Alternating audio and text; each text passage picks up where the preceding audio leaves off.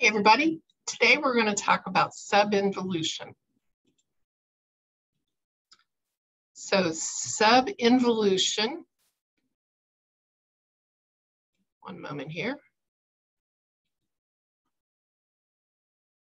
So subinvolution occurs when the uterus fails to contract back to its normal size.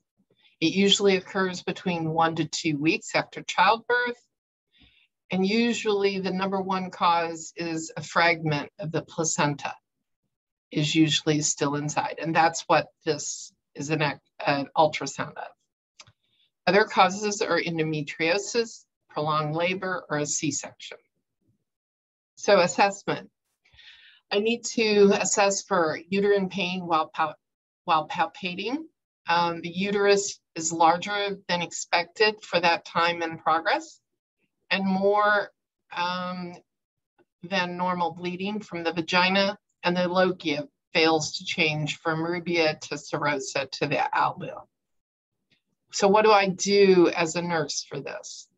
I take their vital signs, I assess the uterus and their fungus, I do a pain assessment along with the vaginal bleeding, I elevate their legs to promote venous return, and I encourage the client to go to the bathroom and void frequently. I definitely monitor that hemoglobin and hematocrit, and I prepare to administer this medication. If you're following me on Facebook, there is a question about this, what med you give, and this is it. It is contraindicated with patients with hypertension. You need to prepare the client to go to surgery to remove that placental fragment and ensure that they have that informed consent. Remember, informed consent is always done whenever we're going to do an invasive procedure. So the NCLEX question for this week is, the main causes of subinvolution of the uterus are, and it's a select all that apply. I'll give you a few minutes, but the answers are multiple deliveries, endometriosis,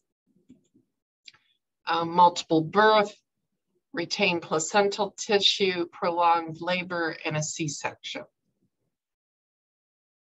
Okay, so the correct answers are endometriosis, retained placental tissue, prolonged labor, and a C-section.